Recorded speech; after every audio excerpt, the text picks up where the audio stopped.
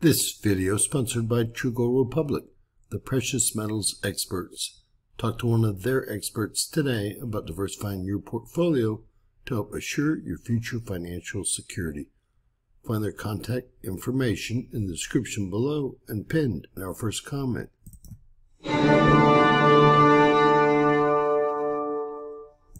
James Kaufman, World News Report today, May 11th, 2024. God bless you and yours, no matter where you are in the world.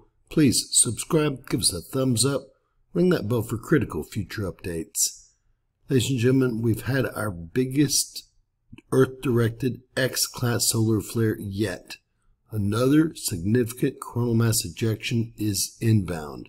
Giant sunspot AR3664 unleashed another X-flare today, May 11th, at 1:39 UTC time. It's the strongest X-flare that's Earth-directed yet.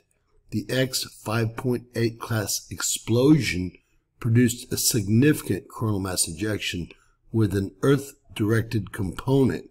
You can obviously tell this as it impacts LASCO, which is just a few hundred miles above our planet. The snowy speckles in this SOHO chronograph LASCO C3 movie are caused by energetic particles hitting the satellite's camera. We're talking about protons and electrons. The particles are being accelerated toward the spacecraft or satellite and towards Earth by shock waves in the emergent CME.